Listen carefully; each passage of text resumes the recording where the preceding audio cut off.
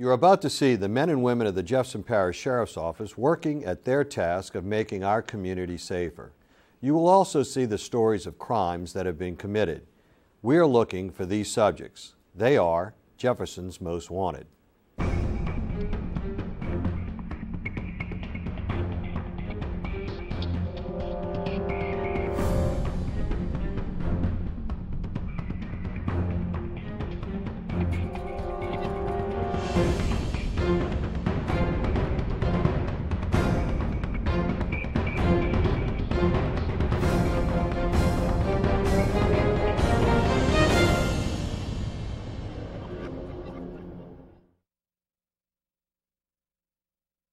When the men and women of the Jefferson Parish Sheriff's Office go on watch to protect and serve the citizens of Jefferson Parish, the risks they face can be deadly and the margin for error small. Some of the officers fall in the line of duty. Their watch ended before their time. We honor these men and women on the anniversary of their final watch.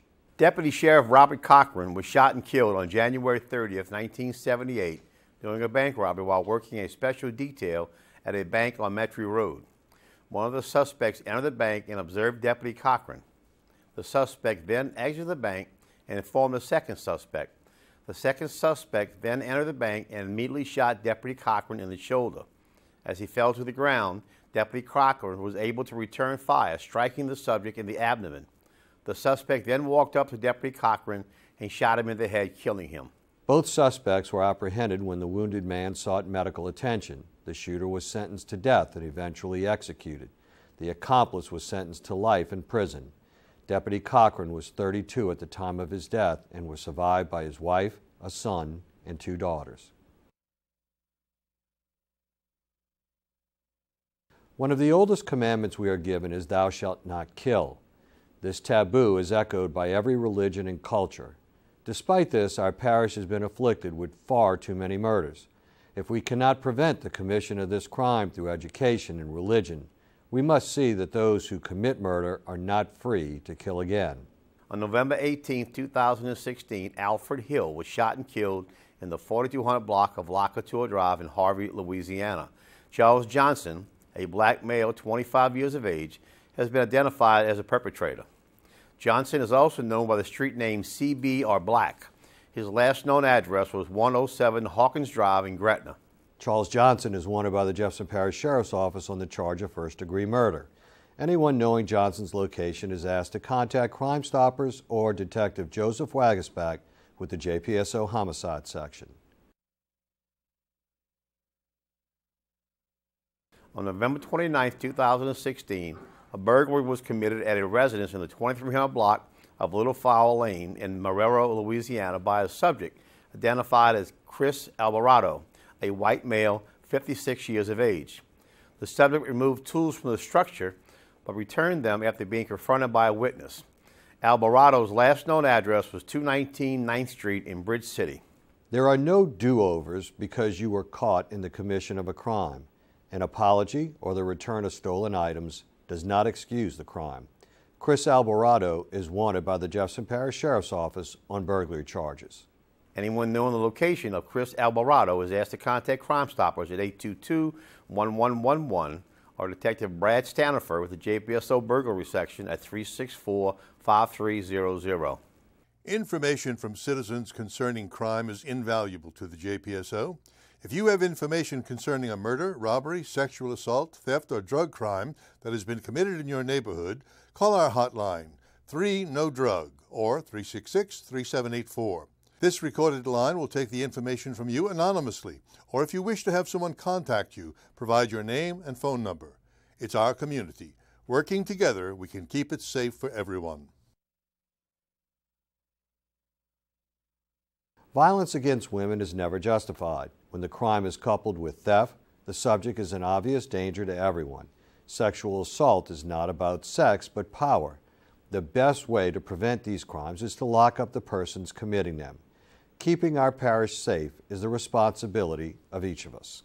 On October 7, 2016, at approximately 7 p.m., a black male produced a handgun and forced a female victim inside her residence. Once inside, he sexually assaulted the victim, stole property from the residence, and fled on foot towards Veterans Highway. A composite drawing of the suspect shows a black male approximately 35 years of age, 6 feet in height, weighing 150 pounds, with a thin build and a dark complexion. The subject has a distinctly crossed right eye. He was freshly shaven and wore a black hat with a white NY on the bill, a white t-shirt, dark blue jeans, and white tennis shoes. This subject is wanted by the Jefferson Parish Sheriff's Office on charges of sexual assault and burglary. Anyone knowing the identity of this suspect is asked to contact Crime Stoppers at 822-1111 or Detective Gerald Young with the JPSO Personal Violence Section at 364-5300. You know, we ended last year on kind of a down note, and so I was determined to start off this year with some good news. And I just recently found out that not only you, but the entire Sheriff's Office is a shining star. What is that? Well, we were recognized by the Major County Sheriff's Association, which is a collection of the largest sheriff's departments in the country, which I am a member of. And they gave myself and the organization the designation of the Shining Star for the first quarter of February of 2017, based on our accomplishments. As you know, in 2016, we posted another 5% reduction in crime, which led us to have the lowest crime rate year in 2016 since 1974 in Jefferson Parish. We kind of set the mark in a number of things that we do from a law enforcement perspective strategically as it relates to any number of programs that we've implemented over the years that have yielded successful results for us in fighting crime. And part of that is what we've been recognized for as well. In fact, we are looked upon as setting the mark nationally in many of the things that we do and are asked to conduct symposiums and training throughout the country for the benefit of law enforcement officers everywhere. Let's talk about the things you do. I've heard you say this before, but the terminology was a little different this time. You said that law enforcement should be more concerned with why than with what. What's are outcomes? What we need to be concerned with is why the outcome. So when we talk about incarceration, for example, that our incarceration rates in Louisiana are very, very high, that's an outcome. We have to dig down to find out why that outcome. The fact of the matter is we have too many offenders, simply put.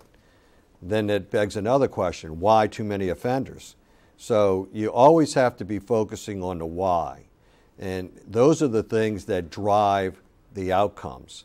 It's too easy, and I say this all the time about soundbite politicians that just start talking about outcomes and never focused on the why. Yeah. Let's just clarify this. The people committing the crimes are a small percent of the population, but they're committing most of the crimes. There's been a series of studies going back to the late 1950s that started out that said that 6% of the population was responsible for 75% of violent crime. Those numbers have been adjusted. RAND has conducted a number of studies through the 70s, 80s, 90s, and into the 2000s, and now that number is somewhere between 9 and 10% of the population is responsible for 75% of violent crime. So yes, it is a smaller number, and so what we do is we focus on that 9 to 10% of people, because those are the impact criminals. Those are the ones that you want to selectively incapacitate. And if you always have your eye on them, you'll be able to continue to drive crime down. All right, I'm going to continue to parse your words, because I heard you say this recently. You said that it used to be the pattern that organization was vertical, and now you want a horizontal organization in the sheriff's office. Well, most law enforcement organizations pattern themselves after the military, and the military was very much a vertical organization where they each had their discipline within a silo. And the the reality is that because there's so many types of crimes that actually fuel other types of crime, we need to become more horizontal, where we're taking ownership of all crime. And although we are divided up into silos, we need to cross-pollinate across those silos to share information, to develop strategies together, because we know that people steal other people's property in order to support a drug habit. So those working in narcotics need to work with those in burglary section or the auto theft section, or working in the theft cases, because there's a strong nexus and connection. A lot of organizations are so silo-driven, it prevents them from communicating. So I've spent the vast majority of the time since I've been sheriff trying to redistribute this organization, change it culturally to think about it in a horizontal fashion as opposed to a vertical fashion. Okay. It's amazing to me that in February you celebrate 40 years in law enforcement. You must have started when you were like, what, 5, 9? Well, I started right out of high school. You know, I just made 59 years of age, and I started at 18. And I've been in this business, and it was completely by accident. I, wanted to be an oceanographer, and decided to stay at home and go to school, and ended up working for the sheriff's office in Orleans Parish, and fell in love with giving back to the community. And knowing that I could make a difference. And it's something that I fell into, and I've thoroughly enjoyed it over all these years. Are you looking at an end date, or is it still day by day, as long as it's fun? I still know that I can make a difference. I mean, everybody comes to a crossroads in their career. When's enough, and when is it time to pass it on to someone else? Effective leaders know when it's time to leave. And you spend time, and we spend a lot of time in the sheriff's office about succession planning, because that's what effective leaders do. Because you always want the organization to go on. I'm just a fiduciary that holds all of this for a short period of time. It's not really about me. It's about the entity, and we talk about that a lot in our organization, that the entity's interest always outweighs the individual's. And if you focus on that day in and day out in what you do, the entire culture of the organization will be better served. We get enamored of our positions sometimes, but I think it's good to remember that this is a temp job. It really is. You're going to do this for a while, and then you're going to move on. It absolutely is. And if you keep it in its proper perspective, not only you, but the organization will not run amok. I've been trying to avoid anything unpleasant, but this program we're honoring 3 of our deputies who made their final watch, and we have another funeral to go to. Young man starting his career, husband, father, ex-Marine, and I think he was only on the job for about a year in West Wego, and he was tragically killed. West Wego officer Michael Louvier. Doing the right thing at the right time and for the right reason, helping people. Probably didn't know, had no idea what was about to happen, didn't really understand what he had come across, thought it was a traffic accident. I went to that scene, that's what it looked like to me as well. And unfortunately, that series of events led to his tragic death. All too often, as I'm in the community, I'm asked,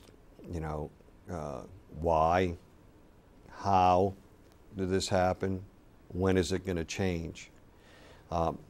These are good questions, but they're not answers that are going to be provided by political leadership. The answers are going to be provided by the community and the impact of the community.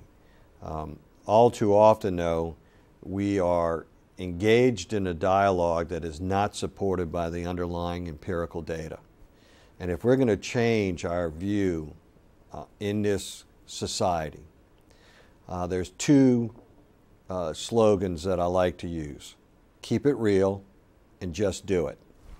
And the fact of the matter is that if we hold true to those 2 slogans, We will find solutions, but when we fall prey to smoke screens and diversion and political ideologies, we're not going to solve any of these problems. Keep your eye on the goal and not on the periphery. Sorry I had to end on a sour note, but thanks for a few minutes of your time, Sheriff. Thank you.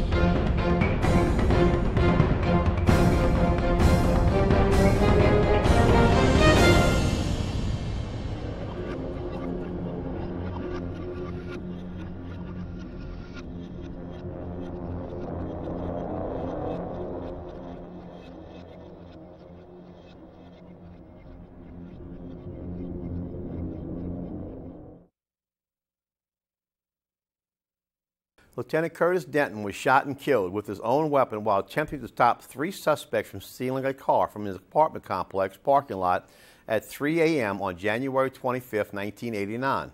The suspects were able to overpower Lieutenant Denton, gain control over his .357 revolver, and shoot him. One of the suspects was later shot and killed by police. The 2 other suspects joined the military as part of their sentence. Lieutenant Denton, 44, at the time of his death, and had been with the Jefferson Parish Sheriff's Office for 23 years. Computers have become a vital part of society and consequently a prime target for theft. Stores selling computers are targeted because they offer distractions that can be useful to the thief. These stores also have surveillance cameras, and we ask you to watch the following story and help make the stolen computer equipment more expensive for the subject. On December 27, 2016, at approximately 12:39 a.m., the black male subject seen in the store video surveillance camera smashed the front window of the Sprint store located in the 4000 block of Veterans Highway. He entered the store and stole several Apple products valued at over $3,000. He then fled on foot. The subject was wearing a dark hoodie sweatshirt with the letter G engraved on his clothing and also camouflage shorts. Anyone knowing the identity of this subject is asked to contact Crime Stoppers at 822-1111 or Lieutenant Kevin Kluot with the JPSO Burglary Section. Large box stores are another favorite target of thieves because their size seems to make stealing easier. The people who run these stores know that, which is why video cameras are all over the site. On December 21st, 2016, at approximately 8:27 a.m., the unknown black male seen in the store video surveillance camera entered the Walmart in Marrero, Louisiana, concealed a liquid platinum laptop computer under his clothing, then walked out of the store without paying for it. Anyone knowing the identity of the subject is asked to contact Crime Stoppers at 822-1111 or Detective Ray Gorman with the JPSO Criminal Intelligence Center at 875-3300. On January 24, 1996, Deputy Sheriff Steve Newell was killed when his motorcycle collided with the back of a vehicle as he was driving south on Clearview Parkway. At the crest of an overpass, the sun went into his eyes, rendering him unable to see the vehicles ahead. Striking the back of the last car in traffic, he was thrown over the top. It is believed he was killed instantly upon striking the pavement. Deputy Newell was 34 at the time of his death. He had served with the Jefferson Parish Sheriff's Office for 8 years and in law enforcement for 11 years. If you suspect child abuse or are a victim of child abuse, please contact the JPSO Personal Violence Unit at 364-5362 or our partners at the Jefferson Children's Advocacy Center, who provide services critical to helping our office investigate and prevent child abuse in our community. If you have questions or if you're in need of their services, call Erica DuPepe, JCAC Director, at 364-3857. Our Economic Crimes Unit is charged with finding subjects who are abusing credit cards. Though modern technology has made it easier for criminals to clone or counterfeit credit cards, technology also provides a way to identify these suspects. The investigation of such crimes is now area-wide through the Criminal Intelligence Center. Store video at Bed Bath & Beyond in Mandeville caught one subject on tape. We ask your help in identifying him.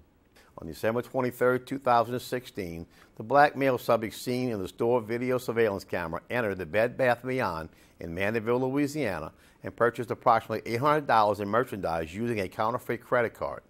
Anyone knowing the identity of this subject is asked to contact Crime Stoppers at 822-1111 or Detective Jason Redo with the Mandeville Police Department at 985-624-3119. The Jefferson Parish Sheriff's Office partners with the FBI in law enforcement. We were fortunate to have Special Agent in Charge Jeffrey Sillett visit us recently to give us an insight as to how the Federal Bureau of Investigation functions. Our jurisdiction comes from, and now there's a term, we are all special agents, right?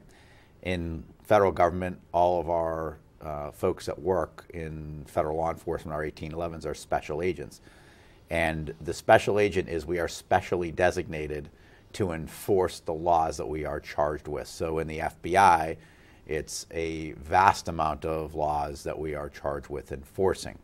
The element that goes into federal statutes that gives us jurisdiction is the interstate element. Murder is not a federal statute, like a local murder. But there can be murders which can be investigated federally if it relates to interstate commerce and how we operate. So if you murdered somebody in a bank, we can investigate that as, a murder, violent murder that occurred in a federally insured institution. We have the ability to be involved in any bank robbery, bank burglary, or any crime that is committed on a, the federally insured institution. That being said, I think the old days, as you're describing, the Tommy guns and kicking the doors in and we're here to help. Law enforcement and intelligence is a team effort. It's a team sport and it's collaborative, meaning we are very proud of the relationships we have in the state of Louisiana. We work very effectively on a daily basis with state and locals. Jefferson Parish Sheriff's Office specifically is one of our greatest partners when it comes to contributing to our task forces. They're on our violent crimes task force. They're on our gang task force. They're on our joint terrorism task force. And we work regularly, jointly with Jefferson Parish. We also work, and again, our joint terrorism task force has over 67 members throughout the state of Louisiana. So what we do is a team effort. The FBI, the days of us coming in and saying, don't worry, we've got this, are long in the past. When we're working, we work together with people. We don't need an invitation to come to the party, but we do typically work in the way that we do come with an invitation to the party, meaning, you know, there is a violent crime incident in New Orleans. It's something that we will engage with the New Orleans Police Department. They will ask for assistance. Do we have to have that? The answer is no. Oh, okay. But we don't have to have an invitation. That's not part of how our jurisdiction works. That being said, we like to work together as a team. Intelligence is one of our functions. So we have what's called the Directorate of Intelligence, which is a function post 9/11 for the Bureau. So one of the major criticisms of the 9/11 Commission report was the failure of the U.S. Intelligence community to effectively share intelligence. And that went from internally within the federal government and externally with our state and local partners. So in the New Orleans division, I have an intelligence branch.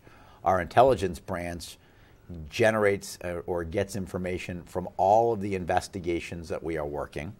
And then they also proactively work with other organizations to accumulate intelligence. The objective of intelligence-based policing or intelligence-based law enforcement is to make sure we're identifying threats on the front end and preventing actions versus waiting for them to happen. So it's, all right, where should we put our resources? If everything's a priority, then nothing's a priority. So based on the intelligence, what's the threat that we need to be attacking? And then how do we attack it most efficiently? By looking at the intelligence and working with that intelligence to attack the problem. An armed robber is a danger on many levels. The presence of a weapon increases the chance that it will be used. Clerks in retail stores are unable to defend themselves in such situations. But video surveillance provides law enforcement information and you, our partners, in keeping our parish a safe place to raise a family. You can do your part by assisting in the identification of the suspect. On Tuesday, December 27, 2016, at approximately 2:30 p.m., an unknown white male armed with a handgun can be seen in the store video surveillance camera as he robbed the Cash America pawn shop on Apalco Boulevard. The suspect fled on foot after obtaining cash from some business. Anyone knowing the identity of this subject is asked to contact Crime Stoppers or Lieutenant Kevin Balser with the JPSO Robbery Section at 364-5300. Crime Stoppers introduces a new way to report crime tips with our Tip Submit app, available for iPhone and Android phones. It's the newest and easiest way to submit secure and anonymous tips to Crime Stoppers. Tipsters can upload photos, video, and may even receive a cash reward without anyone ever knowing their identity. Download the free Crime Stoppers app by searching Tip Submit at the App Store and follow the simple steps to your phone or mobile device to Crime Stoppers GNO. With Crime Stoppers, it's safe, secure, and anonymous. So download the Tip Submit app today and become a mobile Crime Stopper. The Jefferson Parish Sheriff's Office works every day to keep our streets safe. To be effective, we need citizens as committed as we are. Here are the images of the persons who are currently Jefferson's most wanted.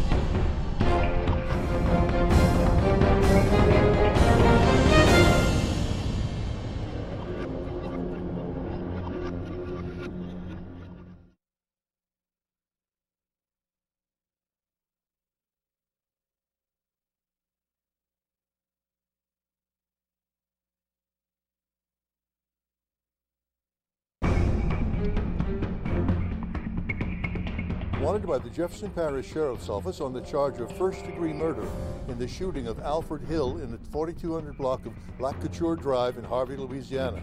Johnson is also known by the street name CB or Black. Anyone knowing Johnson's location is asked to contact Crime Stoppers or Detective Joseph Wagispack with the JPSO Homicide Section.